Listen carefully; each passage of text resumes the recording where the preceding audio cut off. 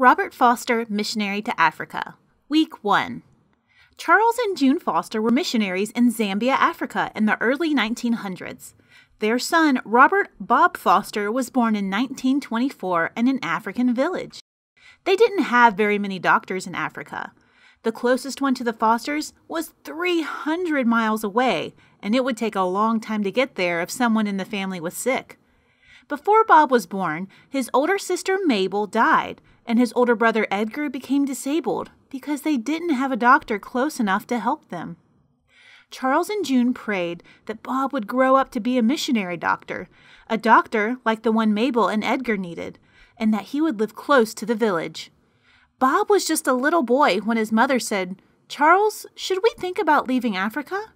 A doctor is too far away." She was afraid that Bob and his older brother Harold would get sick.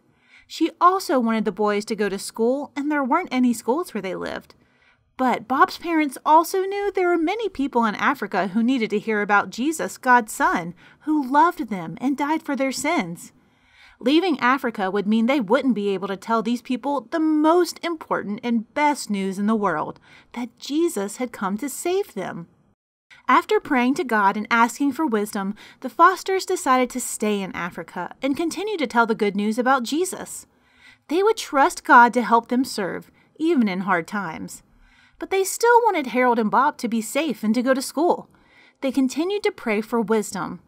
One day, they learned about a special home in Canada where missionary children could live safely and go to school. It was called Gowan's Home. When Bob was 4 years old and Harold 10, the Fosters took them to Gowan's Home.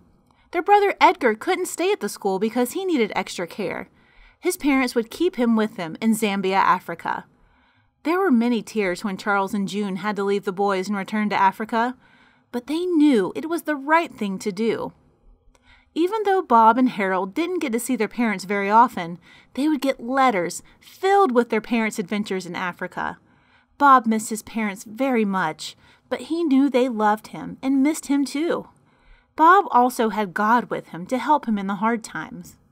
When Bob thought about his parents, he imagined himself as a great missionary one day. He wanted to tell people about Jesus, but he also wanted to take care of sick people. He dreamed of being a missionary doctor. One day, Bob learned he was going to have some very special visitors at Gowan's Home. Who could they be? We'll find out next week.